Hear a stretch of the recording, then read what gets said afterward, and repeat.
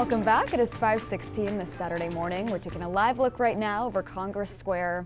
And Aaron, I have to say, seeing the snow on the trees and on the ground, it was so pretty yesterday. It's the perfect kind of fluffy snow. Didn't cause a lot of power outages, which is good.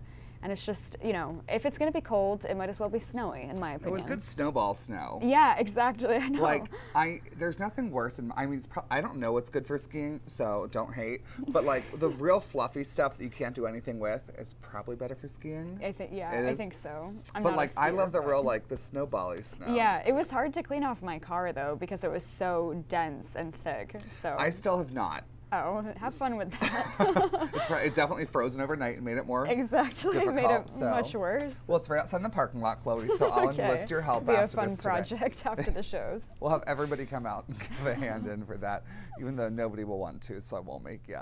But it is going to be a much nicer looking day for your day today.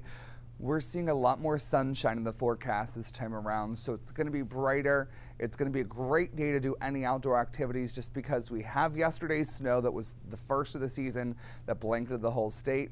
Now the clouds moved out of the way, so once the sun rises here in about 2 hours, you'll get a lot more sunshine back in the forecast. With that, temperatures are staying pretty good as well today. They're going to get up just to the freezing point, so nothing that notable, kind of just on par with where we normally would be.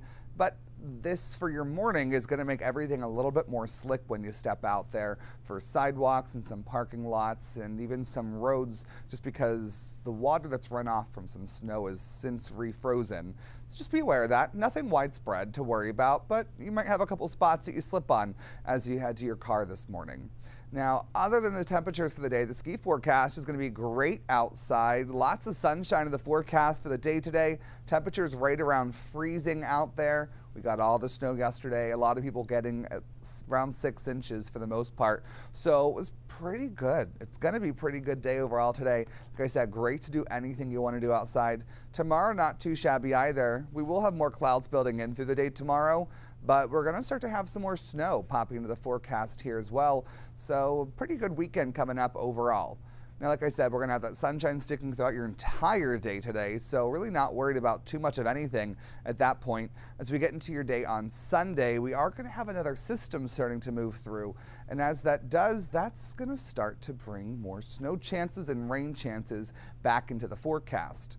Now, whereas we got a lot of snow last time and southwestern Maine started with it and got a bulk of that snow yesterday, we're going to see a rain snow line hugging just along the coast here as we go into your day tomorrow night into Monday morning, which is going to mean the coast is going to have less snowfall unless this low tracks off the coast a little bit more and can allow some of that cooler air into the forecast as well.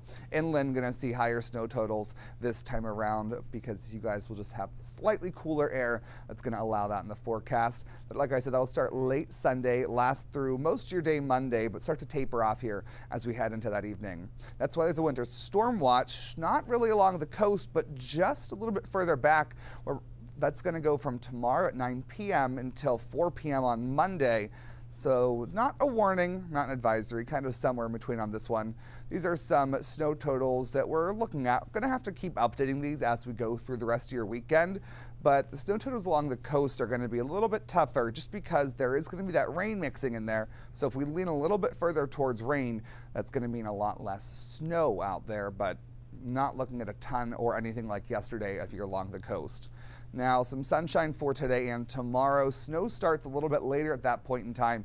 And then as we continue a little bit further in the week, something's coming down the pipeline once again on Wednesday into your day on Thursday. Otherwise, along the coast, same general story with this system moving through tomorrow night into Monday morning, and the same thing moving through Wednesday night into Thursday. So we're just going to kind of continue on that path, but we've gotten more snow so far around, so let's just keep us going. I know, I was going to say, you know, we said last weekend and the weekend before, plenty of time for winter to make up for the lack of winter so far, and it seems like maybe we're going to start to do that. Yeah, so let's just, fingers crossed it all keeps working. That low tomorrow just goes off the coast a little bit more and get some more snow and less rain, so that would be good. Let's hope for that. All right, thank you, Aaron.